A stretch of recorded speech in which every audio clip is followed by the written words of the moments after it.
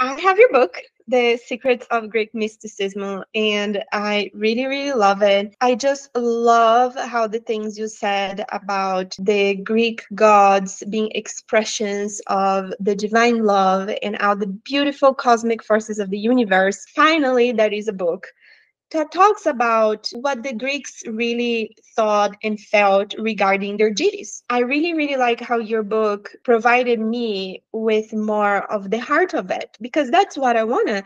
I wanna understand more how these powers were first worshipped and celebrated and how they first made people's lives better.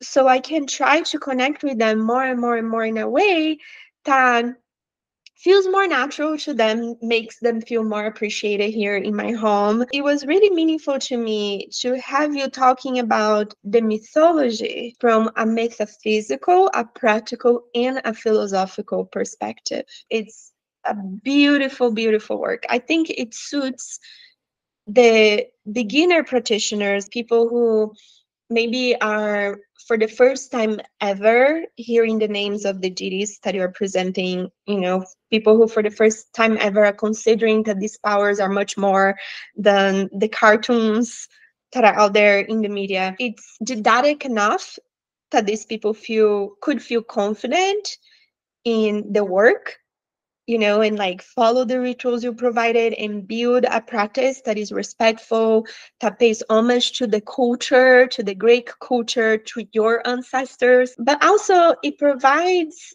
in-depth information for people like me who have had a relationship for years with Aphrodite. And I've been searching for more about her.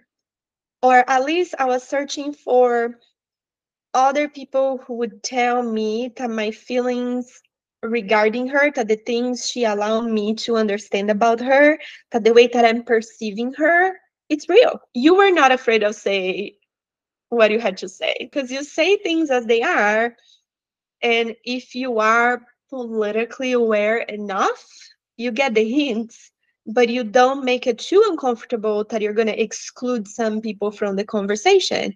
And I think that's important, because at the end of the day, when we talk about our roots, spiritually, energetically, we want to invite other people to the table to talk about that. You are not trying to convert anyone. You are not promising an initiation. You're not promising anything.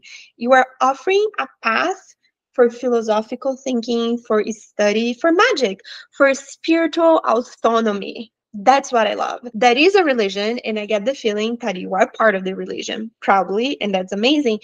But you live that religion in your everyday life as a spiritual path, and you are not trying to convert anyone to the religion, but you're like, guys, that is a path, a spiritual path here. There are friendships to be made with some fantastic spiritual beings that are things to improve your life and is accessible. And that's why I love your book. I love this. I'm just like going around in circles to say that I love your book.